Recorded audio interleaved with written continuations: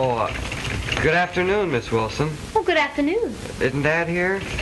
Your father's in conference, Tommy. Oh, may I come in? Well, aren't you in? Oh, yes.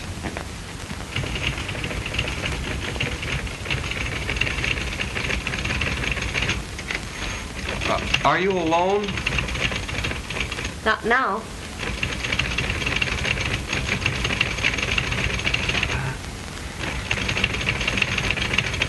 I'd like to...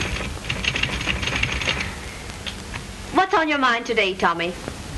Well, there's an important question I want to ask you, Miss Wilson. It's a question of vital importance, which you alone can answer. Why, Tommy, what can it be? Well, do you think... No. Would it be possible... Oh, may I call you Grace, Miss Wilson? Why, certainly, if you like.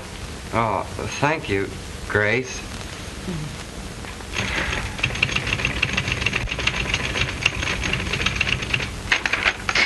Tommy, will you take this general order to Miss Ryan in the mimeographing department and ask her to make 20 copies, 15 of which are to be delivered to Mr. McCarthy in the shipping room, and the other 5 to Mr. Jones in the accounting office. All are to be posted in conspicuous places on the bulletin boards. All right, I'll do it.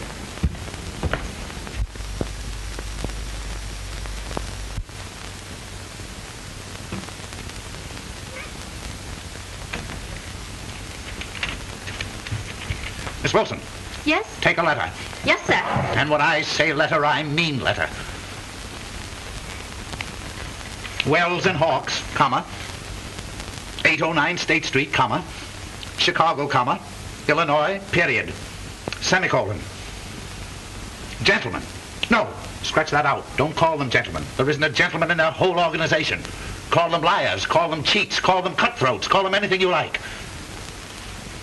Your shipment arrived today, and for inefficiency, for slipshod methods, for downright dishonesty, your firm should be awarded the inkless fountain pen, to say nothing of the silk-lined tomato can. I am returning all your junk by freight. Yours without respect. Get that right out, let me see it, and type it in red ink. Yes, sir.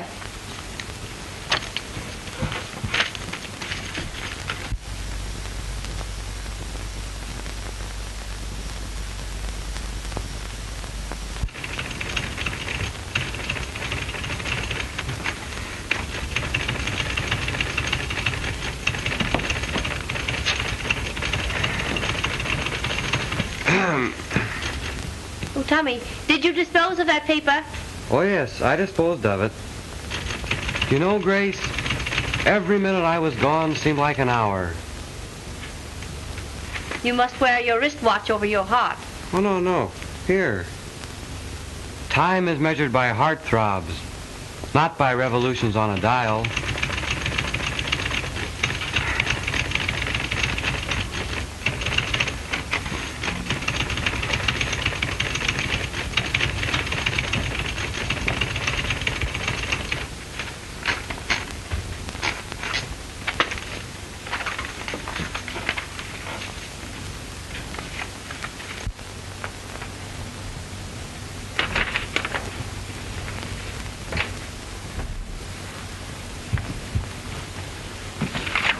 Oh, my letter, Miss Wilson. I tell you, when they read this, they'll know who they're dealing with. Wells and Hawks, 809 State Street, Chicago, Illinois. Gentlemen. Your shipment received, but owing to breakage is not satisfactory. Am returning invoice of goods received. Would suggest in the future that more care in packing would ensure less loss en route. Yours, very truly. Is this what I dictated? Well, practically. Well, perhaps you're right. Oh, your son is here. He's here? Yes. He's home. Well. Well, there he is. Well, Sonny, old man. Why, I'm glad to see you, I never saw you looking better. My necktie. And my shirt. I thought you were home. Sit down, son, sit down. I've got so much to talk over with you. Glad to see you. Glad to see you. Why, it seems now just a week or so every now and then between your college courses. That's about the only chance I get. Well, son, what's on your mind? Well, Dad? Yes? I wanted to ask you if... No. I'll tell you right now, no. You cannot have that car tonight. For the past 3 nights, there hasn't been a drop of gasoline in No, it. that isn't it, Dad. Do you think a fellow should get married young? I have never heard anything like that in my life. Married young? Why, certainly not. My dear boy, every man, before he thinks of getting married, should wait. Wait until he cuts his wisdom tooth. Every man should wait and think it over very, very carefully. But, Dad, you and Mother were only 21. An entirely different affair. Your mother was a very wonderful woman. They don't make them like her anymore. My, it's been 6 years now, son, since she left us. It's been very, very lonesome. Don't you answer me back like that. What put this idea of marriage in your head? Well, I've been thinking about... Well, stop thinking about it. That's the whole trouble with marriage nowadays. Too much thought. Well, you just said Don't that... tell me what I said. I know what I said. I'm doing the talking. Besides, you've got to finish your college course first. Oh, but Dad, I've met the most wonderful woman. Why, in the 3 weeks I've known her, I've discovered a new world. 3 weeks? That's what you're studying up there in that school? Oh, I'm speaking seriously. I see you are, son. I see you are. Well, who is she? Miss Wilson? Wilson. Very familiar name, Wilson. That's a good name, son. A good, strong name, full of character. You don't mean my secretary? Yes, sir. She's the quintessence of beauty. She's the what? Don't you talk like that about anybody. The of beauty. Oh, of beauty. Yeah, oh, Miss Wilson is. Yes, she's a very, very pretty girl. She's magnanimous and fine. She is and she's fine. She is. She is indeed. She's pure as the driven snow. Oh, certainly, boy, certainly. And she's self-reliant, too. She is self-reliant. Yes, sir, she is self-reliant. Well, how long has she been with you? Who, Miss Wilson? Let's see, 30 days has September, April, June, and November. 2 years. Oh, then surely you must have noticed these qualities in her. You would have thought so, wouldn't you? I don't understand it. I think possibly when a man gets to be my age, son, he's less observant of women than whippersnappers at your age. But now that you speak of it, she's a lovely, lovely woman, Miss Wilson, lovely woman. Oh, well, then I have your consent to marry her?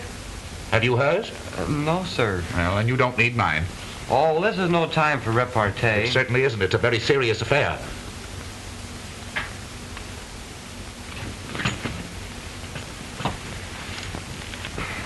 You're altogether too young to be married, son. Besides, I want you to finish college, then I want you to take a trip. Take a long trip, as long as you like. Go to China. I don't care when you come home. Stay as long as you like and see everything before you come back and settle down in an office for the rest of your life. And besides, Miss Wilson is altogether too old for you. Don't answer me like that. She is so. Now, don't worry, son. Everything will be all right. Now, I'll give you a nice check in the morning for $5.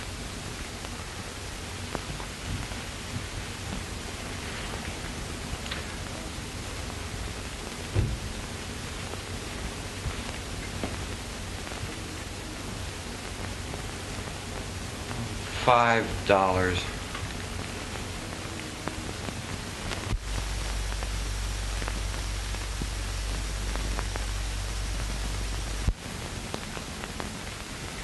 Why so sad, Tommy? The shades of night have fallen over my soul. All is dark in here. Will you let me speak to you like a friend? Friend? Hollow word. I who love you. Let's be sensible, Tommy. You're 19 and I am... Wonderful. That's a very pretty speech, but I'm much older than that. And besides, Tommy, you have your college course to finish. Well, what's college compared to love and romance? I may be young, Grace, but I've seen life. I sing with a poet. One moment let my lifeblood stream. Oh yeah, from boyhood's fount of flame give me one giddy, reeling dream of life, all love and fame. Well, giddy dreams end in nightmares. Oh, you're disconcertingly practical at times.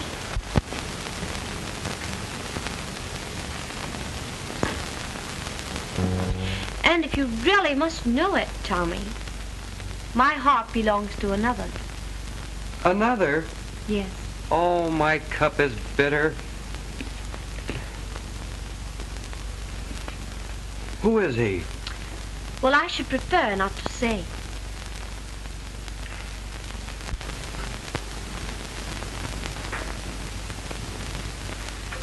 Well, I hope he's worthy of you. I hope I am worthy of him. What's he look like? Have you got a picture of him? Yes, I have a picture of him right here in my desk.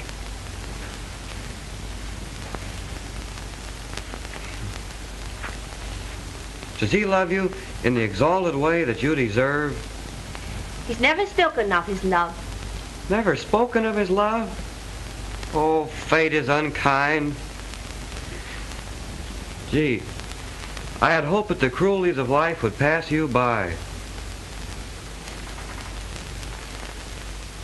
Now we can be friends, can't we, Tommy? Friends. Friends? Friends! Well, perhaps you're right, Grace. Friendship is a sweet bond, and I am pretty young, and I want to finish college, because after I finish college, maybe then we can be married. Oh. Oh, but Dad. Oh, Miss Wilson. What's the matter with Miss Wilson? Is she ill? No, sir. Oh. She's in love. With you? No, sir, with somebody else. With whom? I don't know. Well, how do you know? She told me. What else did she tell you? She said he had never spoken his love. Never spoken of it? Never mentioned it? Not a word? Well, what's the matter with him? Must be a cripple. He's deaf and dumb and blind. Well, there's his picture on her desk.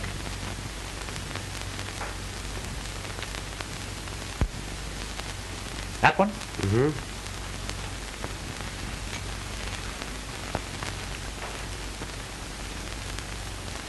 She told me that was her brother. She did? I thought she was far too interested in her brother. Good looking, isn't he? Yes, if you like that sort of a face. A receding chin, I knew it. See that chin? See how it goes back? That's a squint in the eye right there. That's a distinct squint, see? In both of them. Looks Russian to me. Dad, about how old a man do you think he is? Oh, he's a man about 25, 30, 35, 40, 45, 50. I don't know. I no judge of men's ages. Well, Dad, oh, blonde, wavy hair. See? Blonde, wavy hair. Well, do you think that blondes are more attractive to women than brunettes? I wonder. They are not. Don't you ever get an idea like that in your head. Your mother told me that if I hadn't been a brunette, she... Well, I don't know. Dad, listen. Do you think that women I don't think anything about women. I don't know anything about them. Nobody knows anything about them, and I know less than anybody else. Will you get out of here? You've ruined my day completely. Ask Miss Wilson to come right in here. Right in here. Miss Wilson, right in here.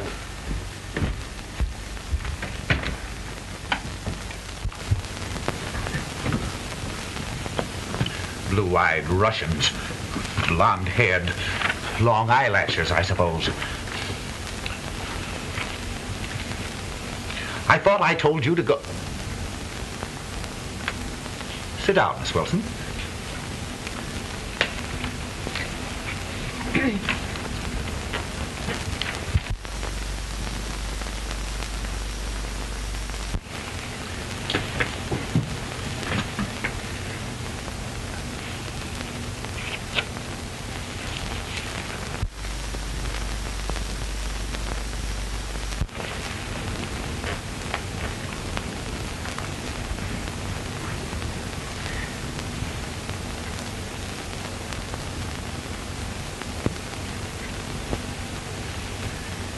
Miss Wilson?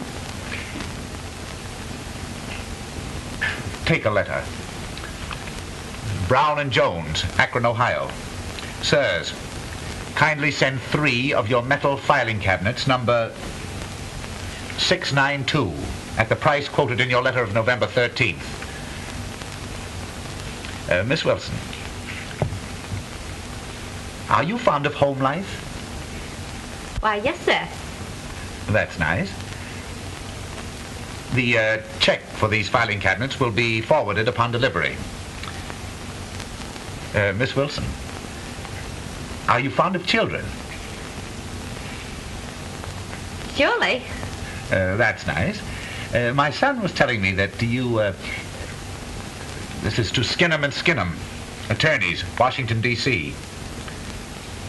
I'm enclosing herewith, for collection, a bill against a firm in your city. Miss Wilson? Yes? Do you sew? Oh, yes, I'm very fond of fancy work. That's nice. The itemized statement and the memoranda are enclosed herewith.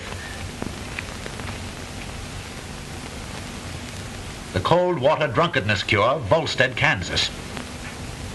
Kind sirs, please stop sending me letters in regard to your cold water liquor cure. The constant receipt of these letters with your name emblazoned, that's a Z in emblazoned, on the envelope,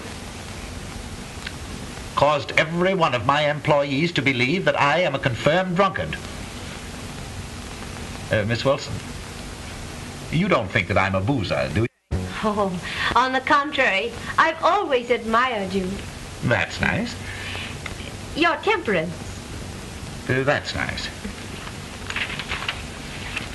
This is a straight telegram. Freshwater College, Missouri. Kindly reserve room in dormitory for the return of my son Thomas. Miss Wilson?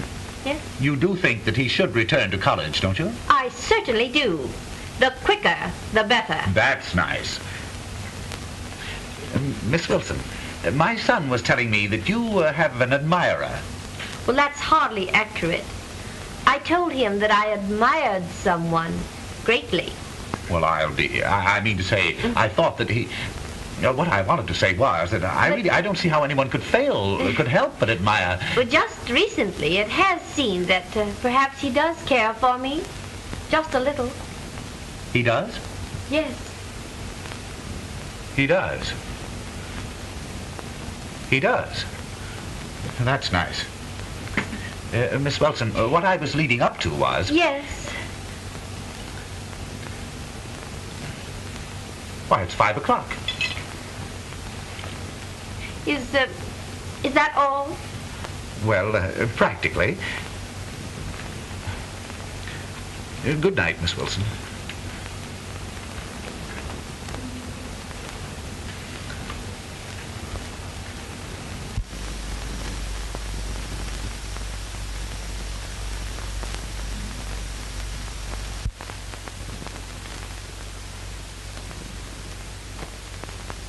Nice girl. Oh, nice girl.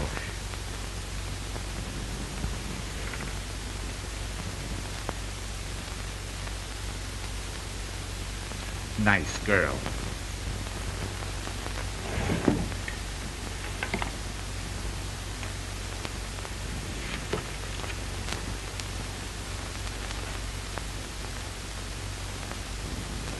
Nice girl. Miss Wilson. Miss Wilson? Miss Wilson. Yes? Miss Wilson, what is it? Yes. Sit down, Miss Wilson. Sit right down. Yes? Take a letter on the machine. Oh.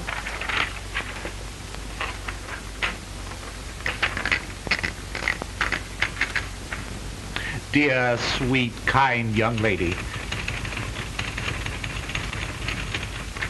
I have been deaf and dumb and blind. Oh, I wish I could spout poetry as my son does in order to prove my devotion, but I can't.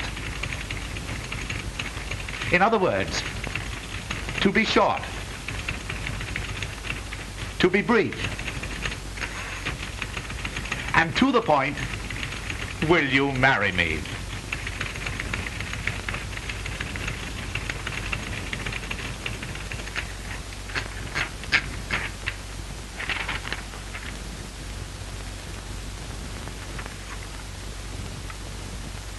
Yes, that's the letter. Isn't there any answer? Well, who is it to? Why, Miss Grace Wilson. In another moment, I should have proposed myself. Oh, Grace. Who is he? Who is he? Right there. Who is he? Well, that's my brother. I've often spoken of him. Of course you have. I told him it was your brother. I told him all the time. But he told me that you told him that you had a picture of the man you loved on your desk. Oh, I said in my desk. I told him it was in the desk. I told him. Son, come in. Miss Wilson. Happened? Miss Wilson has an announcement to make. Oh, what is it? I'm going to be married. You are? I am. To me? Oh, no. To whom? Ask Dad. He knows.